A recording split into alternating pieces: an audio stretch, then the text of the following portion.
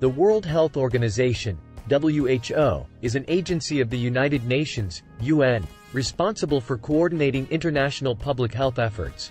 As a member of the UN, the United States is a signatory to the WHO's constitution and has committed to working with other member states to achieve the WHO's objectives.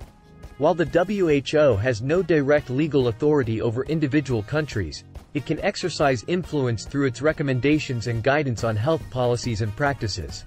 The WHO provides technical assistance and advice to member states on issues such as disease control, vaccination programs, and health emergencies.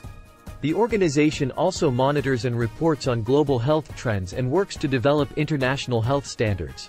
The United States has historically been a significant contributor to the WHO's budget, and has worked with the organization on a range of global health initiatives.